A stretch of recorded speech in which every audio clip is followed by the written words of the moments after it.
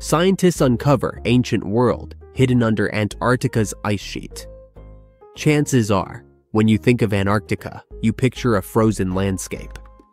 However, researchers have uncovered a vast ancient terrain beneath the ice, rich with forests and rivers, before Antarctica moved to its current position 34 million years ago.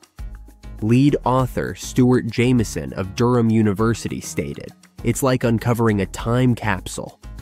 Around 34 million years ago, Antarctica broke off from Australia and South America, drifting southward. Global temperatures fell, altering ocean currents and forming ice sheets. Jameson noted that the terrain is less well known than Mars. 3 large blocks, 75 to 105 miles long, separated by steep valleys, were identified. Minimal erosion preserved the landscape under slow-moving ice.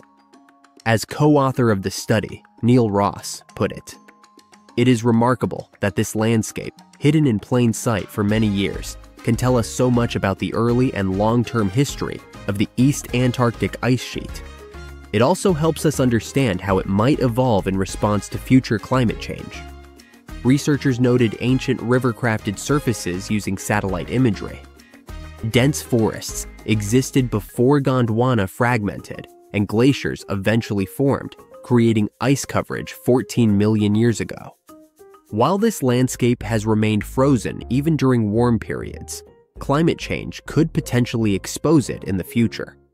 This discovery provides researchers with valuable insights into Earth's past and helps our understanding of Antarctica's evolution.